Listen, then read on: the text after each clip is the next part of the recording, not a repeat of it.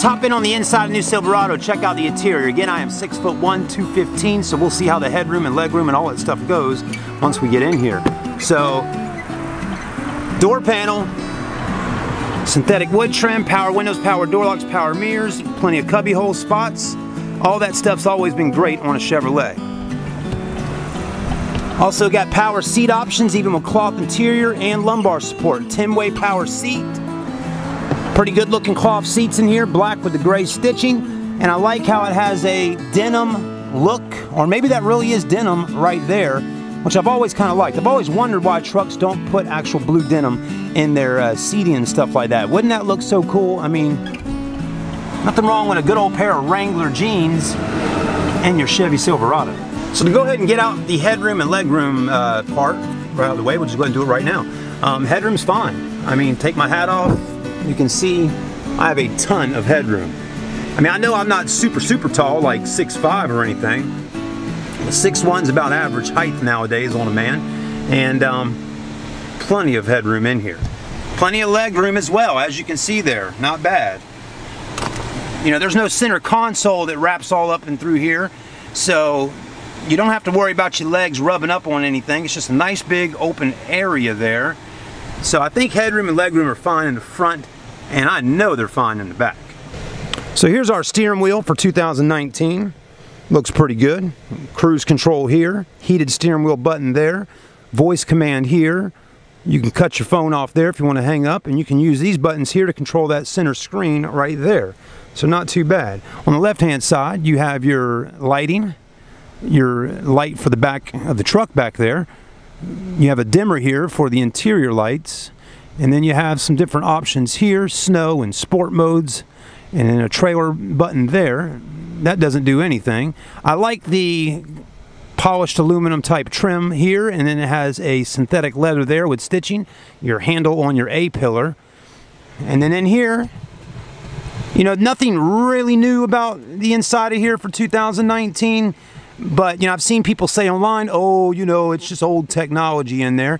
Well, I mean, what all do you want, folks? I mean, tachometer, speedometer, and all your gauges for oil, water, temperature, gas, and battery. And an LCD screen through the middle. I mean, of course, this is what you'll get on an LT. If you want a big digital dash and all LCD and all that kind of stuff and a built-in big old computer sitting right there, then you're going to have to bump up to a Premier package or something that's really decked out. And again, I think this is just fine and dandy for your LT package. Again, everybody wants to be price conscious on buying vehicles nowadays, and everybody's saying online, you know, trucks, the prices of them are rising. Well, that's because they're adding so much technology to all these new vehicles. So there has to be a price, you know, the price has to go up as they add more things on. It wouldn't go down, would it? No, not so much. The screen in here looks good. The colors look great. You know, of course, it's touch screen. You got your home button there. Radio on the left. You could have your phone on the right. If you had nav in here, you could have that on there. But, I mean, this is all really nice. Audio, phone, Wi-Fi, of course, built-in 4G.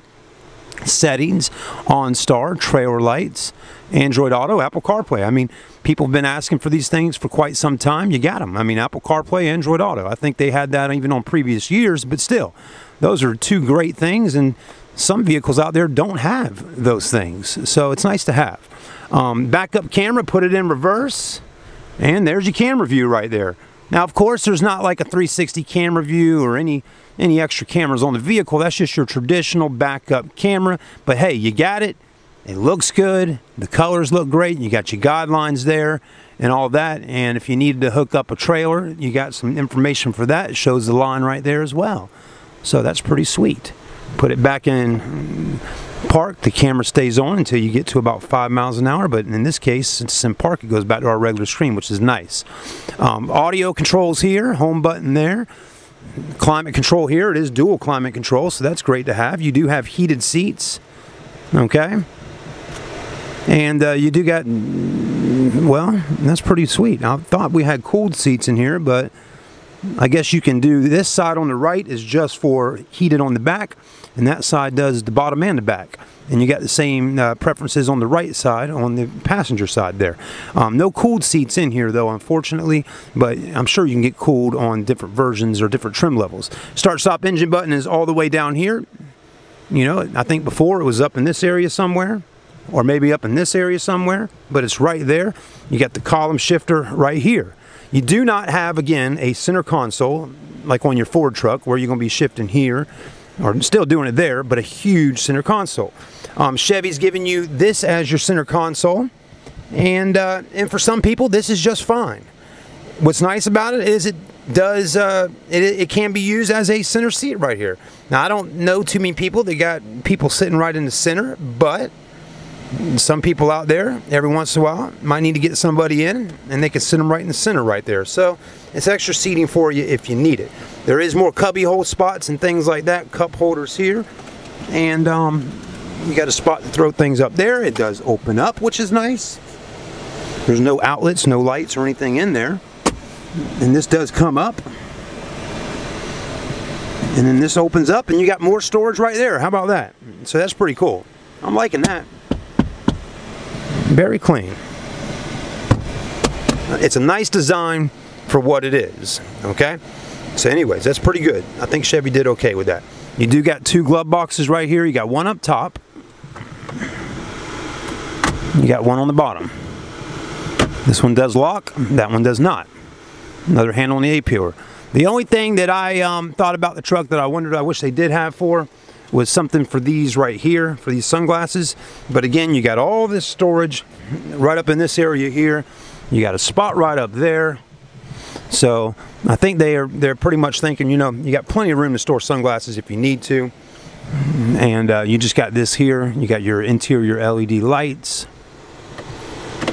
Okay. OnStar and some stuff like that. So anyways, pretty good. That's the front of the truck in a nutshell. All right, let's go take a look in the back.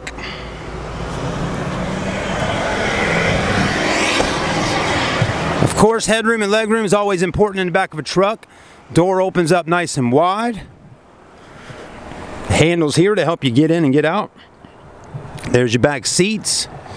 Now, I will tell you, when we get in here, let me show you around a little bit in the back of this LT Silverado for 2019. First off, a lot of legroom, and that is nice. The back seat's pretty comfortable. You got a spot to throw tablets and iPads, maps, or magazines, or whatever you want to throw in there, blueprints. Handle here, window button there, a little bit of storage down there. Plenty of room to rest your arm here. Coat hanger up there. Lights up here. Another coat hanger over there. Your air vents. Finally, we got air vents in the back. Now, I've been complaining about that for quite some time. Finally got air vents. Now, I can't tell you, some people, including myself, have mentioned that these air vents are a little low to the ground. Well, maybe they are, but guess what, folks? Just a big thank you to Chevy for just adding air vents back here, because I can feel the air blowing right up on me right now. You also have two USB ports and a 12 volt right there. So again, you couldn't, they didn't add they couldn't put the air vents up higher on this particular truck because this right here is not a big center console like you have on a Ford. Okay, it's a center seat slash armrest cup holders storage area. So that's why those vents are down there, but they did a great job of just adding them in. So if you're worried about your legs getting cold, just take the vents and blow them up this way like I'm doing now, and you can feel it just fine. The only thing that I wish they had back here was an armrest for myself, okay? Again, there's no armrest at all back here on this LT with cloth. The RST that we filmed that had cloth interior did have an armrest, or a cup rest as I called it, because it held cups better than it probably held your arm. But again, it would be nice to have something coming down right here to rest my arm at.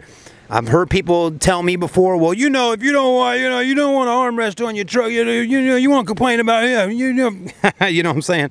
You know, all these people just mumbling about that kind of stuff. Well, listen, folks, I'm just saying it needs an armrest, all right? You get in the truck and go on a long drive in the back, and see how you feel. Now, we can accommodate for that. If I bought this truck and didn't have an armrest, I could stick some pillows back here and rest my arm, and we'd be just good to go. So we could work that out if we need to. It's not that big of a deal. Okay, it's not a deal breaker, but it would be nice to have one, that's all. And it would be nice to have the actual the things that open up right here for storage behind this seat that the RST had, because it did show me that even with a cloth seat or leather seat, they made that really cool way to open this up and have some storage inside of that seat there. I thought that was really cool. So Ford definitely went over and beyond with that, but I do not know why they just don't add it in standard on most of the trucks. But again, like I said, there's got to be ways to cut costs so the price isn't super high on just an LT version. Other than that, headroom's fine. Plenty of headroom, plenty of legroom. We are good to go. We don't have a window that opens and closes though, all right? So that's one thing I've noticed. I haven't seen one that opens and closes yet. I don't even think the RST had a back window that opens and closes. So, you know, but how often are you really, guys that drive trucks or ladies, can you please tell me in the comment section, how often are you using that back window? And what purpose does it really make? Other than if you got your dog back there throwing it a bone, or, you know, throwing a Coca-Cola can back there. I really, you know, or maybe the kids are riding back there and you're out there camping or something. I get it. But how often really are you using the back window to open and close, other than maybe cruising around at the beach or something like that? I don't know. It's so hot outside, I'd rather just keep the windows up and keep the cool air in.